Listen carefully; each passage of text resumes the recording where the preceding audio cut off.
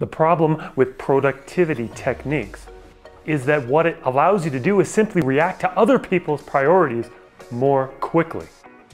What we really need from productivity is to figure out what's important to us, not what's important to other people that we can do faster for them.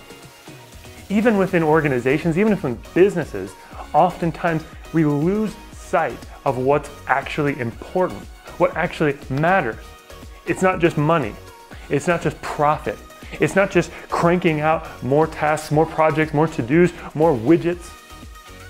It's about something else, about serving people. It's about making the world a better place. And we lose sight of that when we get into productivity techniques, when we get into processing our email inbox to zero.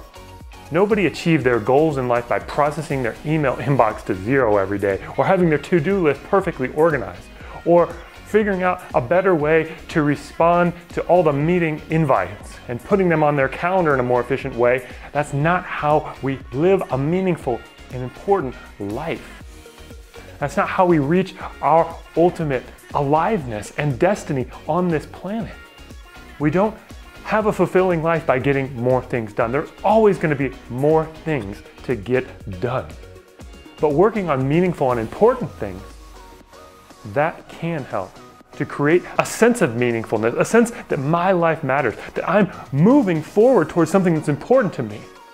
And I'm contributing to something larger than myself and helping other people in the process.